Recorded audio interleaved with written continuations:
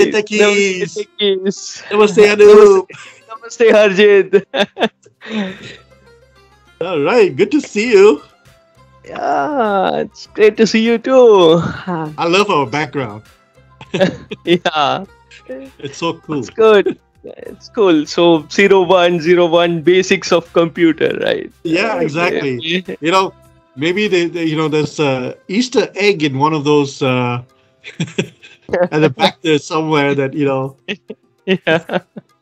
someone find that. Maybe Anu will give you a prize. Anyways, so what are we going to talk about today? Today we are going to do something exciting, right? We all know Microsoft released something called Windows 365, right? Or Cloud PC. Cloud probably, PC, which is the layman's term, but it's Windows 365, yes. Yeah, we'll see something about that. General availability of Windows 365 will be on 2nd of August, right? Yeah. Oh, okay. Yeah. And I think Christian Brinkoff, he's generally leading it, I think, from what I've seen. Yeah, he's one of the program managers. Yeah. So I didn't realize he was a former MVP, actually. Yeah, he is. Pretty cool guy. Yeah. All right, let's do this. Why don't you go ahead and demo it? Yeah, let me try to share screen and... Okay. So let me know once you're able to see my screen. Yep. Okay, so this is the... I don't know. This is the biggest thing they have done with Windows 365 release, right? We can have an interactive demo. If you go to interactive-demo.azureedge.net, you can get this. Another quick URL is aka.ms/w365demo. Exactly. It'll get you to that too. Yeah. This is really useful, right? To understand. It is really useful. Yeah, rather than going into theoretical stuff, I normally don't like much theory. So I want to see something on the screen so that it will be more useful and easy to understand, right? Okay. So you can just start a demo from here, and you can see a lot of explanations over here. What does Windows 365, a world's first cloud PC, right? And personalized desktop kind of stuff like that. Fun reading through that, right? And you can see there are four demos available for you, exercises available for you, right? So first thing is basic thing, how to assign a Windows 365 license, right, from admin center.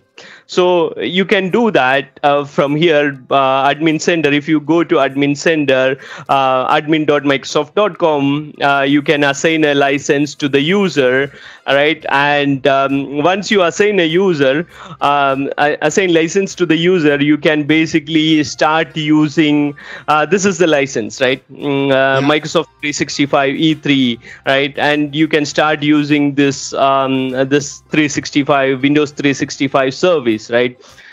So that is license assignment, and that is straightforward. Nothing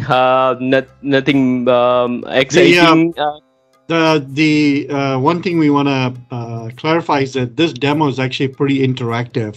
So there's an audio of it as well, and it walks you through. It tells you okay, go click here, or whatever. It'll do all the typing and stuff for you, but actually it'll show you where to click and stuff so that you know how to follow along. Exactly. Yeah. And and you can do the license assignment through Azure portal as well, right? If you go to portal.azure.com or AAD portal, you can do the license assignment from there also. Okay, so that should be fine. And if you go to the next demo, that is basically how to interact with endpoint manager portal, right? Admin center portal. So this is where all the fun stuff happens, right? For Windows 365. So this is familiar portal for many of the device management admins, right?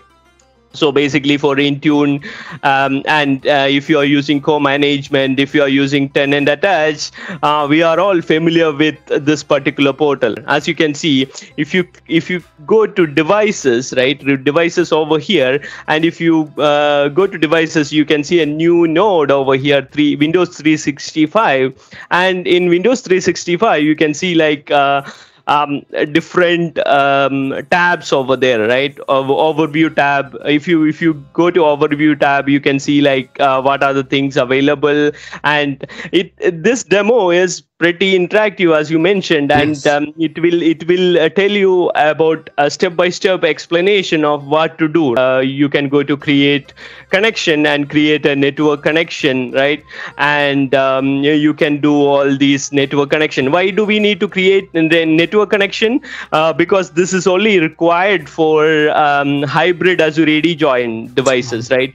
Windows 365 is at the moment it is the supported method is only hybrid Azure AD join, right? Yeah. So that is why we want to create we have to create this network, right? Once it is Azure AD join, and if you don't have any kind of on-prem applications, right, to connect back to on-prem data center, then there is no requirement of having this, right?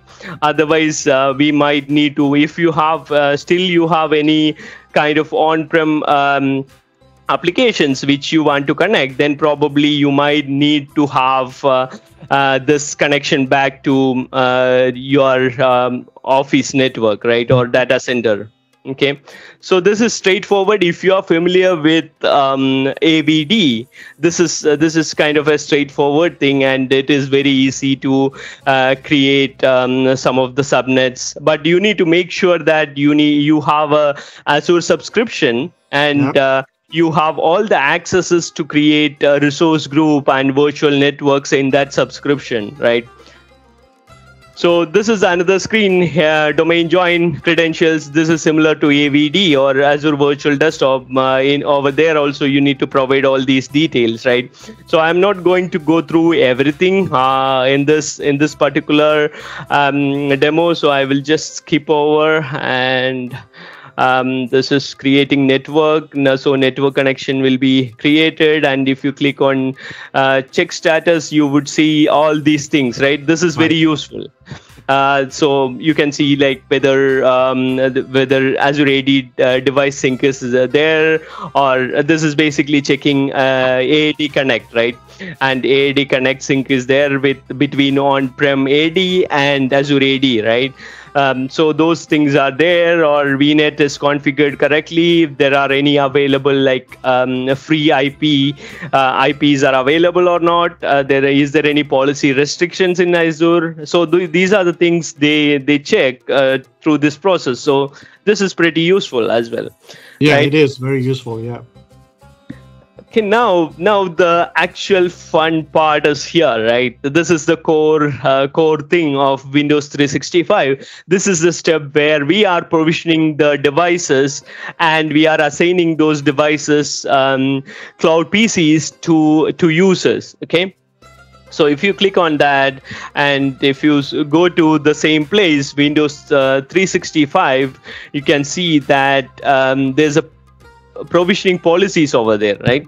So provisioning policies, from provisioning policies you can create a new policy, and you can say like this is similar to the any other workflow of Intune, right, or endpoint manager, right?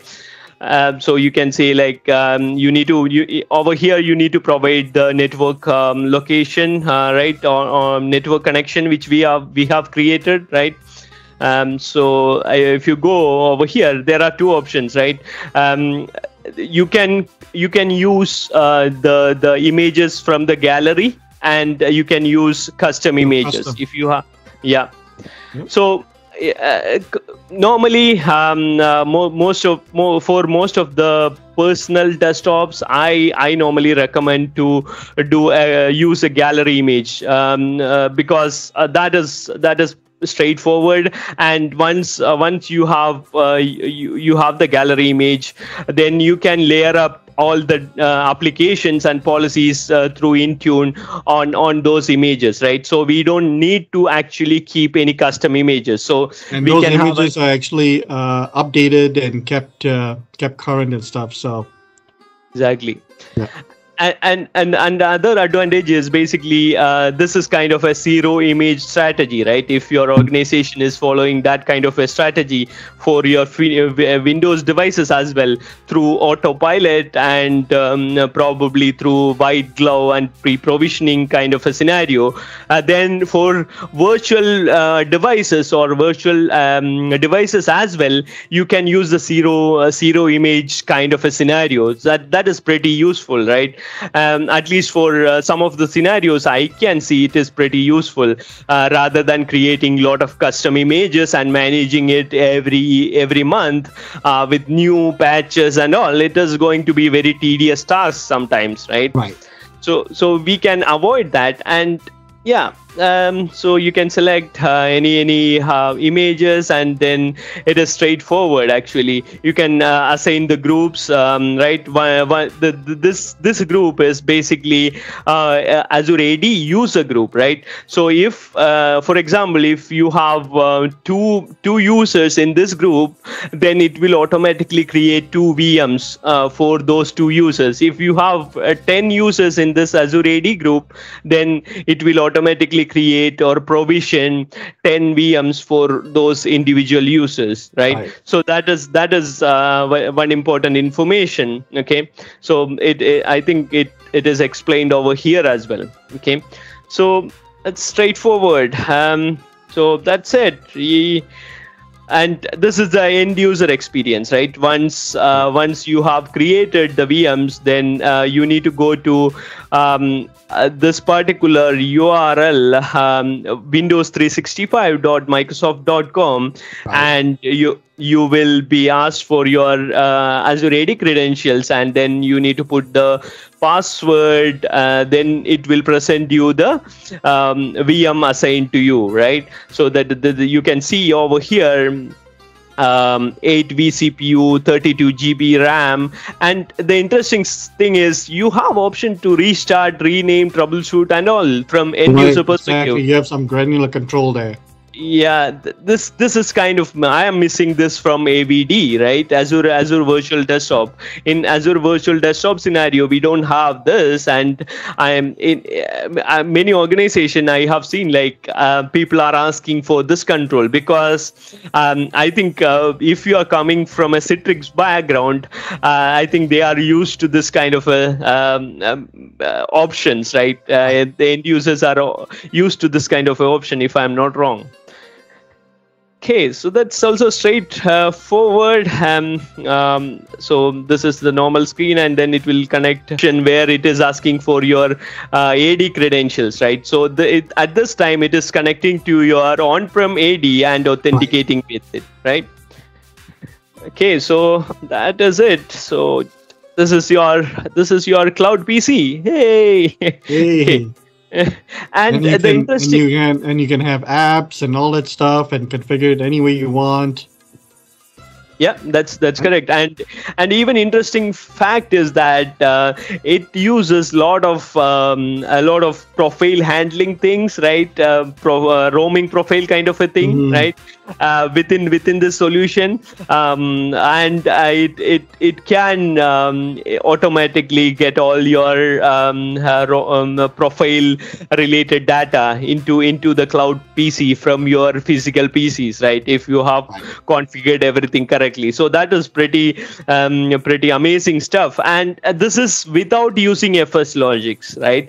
In AVD world, we need to kind of use FS logics or some other profiling solution to get to this stage.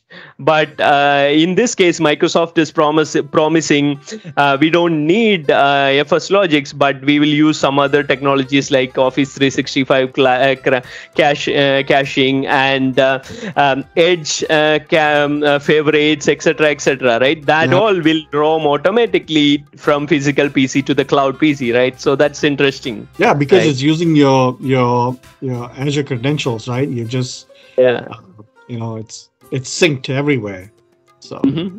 it's good Yeah, stuff. and yeah, and Christian has a great blog, and Hmm. he did a walkthrough of all the scenarios, and we will link this to the description of the video so that you can read it if you have not yet. So this is interesting, right? So these are the things available. These are the configurations available for VMs, right? So eight CPU VMs are there at the moment. It is only CPUs are available, GPUs are not available, but GPUs are coming soon, right? Yeah, that's what So I heard that's on Twitter and stuff like that too. Yeah. yeah. So, So that's and this is still fairly new, so obviously there's going to be a ton of improvements and features put into it. So it's going to be amazing. In the next several months, we're going to see some great things coming from this exactly. for sure. And you can see, like, if you want to know more about of Windows 365, you can download FAQ document, and you can attend the webinars, or you can check the overview presentation, etc., right? These resources are very useful to Yeah, and there was get an a AMA last week as well, that yeah. we can link to that, Mhm. with the experts talking about Windows 365. So a lot of good stuff. We'll definitely put all these links, and including uh, the demo site for people to play around. And it's great. So you did a good job. Cool. It's all Windows 365 magic, right? So Exactly. Yeah. Well, when you think about it, right? Like, uh, people are using, so now they can use any device really, as long as you can connect to the Windows 365 website, and get a Windows machine that's updated, that has all your things that you want, has your apps and your Edge and bookmarks and all that stuff, right? Um, Basically, really, like it helps you work from anywhere and do from any place, really. yeah, And I have seen people are making some comments. This is kind of future of Windows, right? The yeah, future of the Windows, and it's device agnostic or something like that, right? Any device, even from Linux devices, you yeah, can access it, or it doesn't matter which device you are using.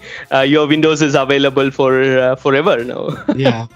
Well, we kind of started seeing this, I mean, when the concept of VDI, right, came out, whether with Citrix or VMware or whatever, and then AVD and stuff like that. Well, you can start seeing the shift from, being really physical and having to buy physical devices and, high-end stuff. And now it's like, and then having to carry these devices, whether you're going from place to place. Yeah. Now, now you could go and visit a friend, and say, hey, can I borrow your machine, your laptop or whatever, right? And then you log in and you can do your thing, and then, Yeah. log out, and it's your stuff. It's Yeah, not gonna. and it's fully secure, right? So Yeah, it's secured and yeah, stuff. So it's yeah. really amazing, and I think it's going to be good for people like us, like the techies. Mhm.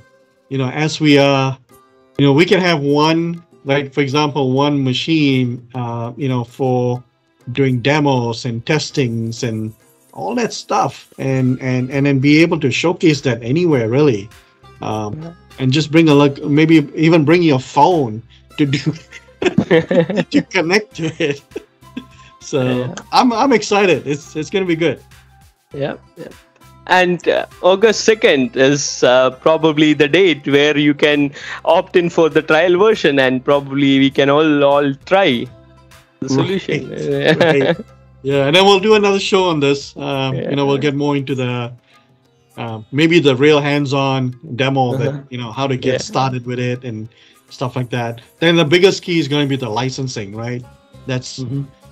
who gets provision for licenses, and if there's some trial licenses to play with this stuff Yeah. like that. So yeah, it'll be fun. I think that's all we got for today. It's all about Windows 365, aka Cloud PC. Yay! Yay! So, all right, until next time, and you know where to find us. And And don't forget to like, subscribe, and share. exactly, Anoop's favorite words: like, subscribe, and share, and spread the word, and get us our subscribers, and let us know what you want to hear next time. Yeah. So, until next time, namaste. Namaste.